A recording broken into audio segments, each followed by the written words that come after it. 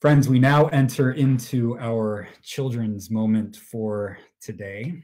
And I forgot to mention this at the beginning, but today is technically, according to the church calendar, sort of a holy day in the church. It's called the kind of snobbish church word for it is Gaudete Sunday. Gaudete is Latin for joy. Today is the Sunday of joy. And you may have heard joy in our first reading today from Zephaniah, where he says, like, rejoice because God is here with us. And then we got to the New Testament reading, and you may have been like, what? I don't see any joy in this at all, right?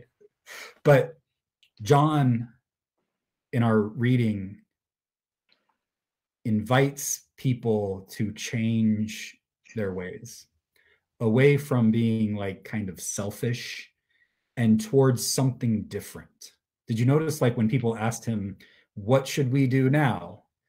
And what does John say? He says, if you have more than what you need, share with people who don't. If you have like a coat and you don't need another one, and your coat's just like been hanging in your closet for like ever and you're like haven't been using it, maybe it's time to give your coat to somebody who might need it. And if you have extra food, maybe we can find ways to like share our food with people who might be in need. John here is trying to tell us something really important, that our own salvation depends on the salvation of others, depends on how we live our lives with one another.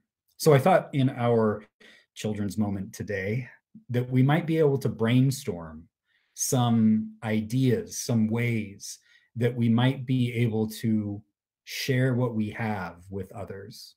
Now, some of us, especially those of us who are younger children, may not have like a whole lot to share with others. But what are some of the ways that our elementary school students might be able to share what they have with someone else? Maybe it's sharing a smile with a fellow student who is struggling. Maybe it's saying hi or giving a high five to someone. Maybe it's helping someone who's been bullied, or at least saying hello to them. Maybe it's somebody you see struggling in some other aspect in school and just trying to give them some kind of support. Those are ways that we can live out what John is inviting us to do with one another, whether we have an extra coat or extra food or we don't. There's always something that we have that we can share, whether it's a smile, a high five, some words of encouragement. I think that's what John is trying to invite us to envision, some creativity of how we can do that in our lives together.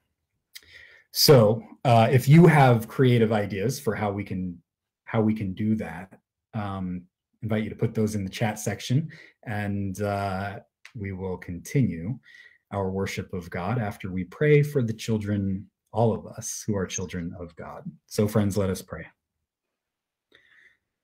Gracious God, we give thanks for all of your children, for everyone who is here and for everyone who is not here. Help us to pattern our lives after you and your love, that we may live into relationships of mutual love and giving and receiving as you have loved us.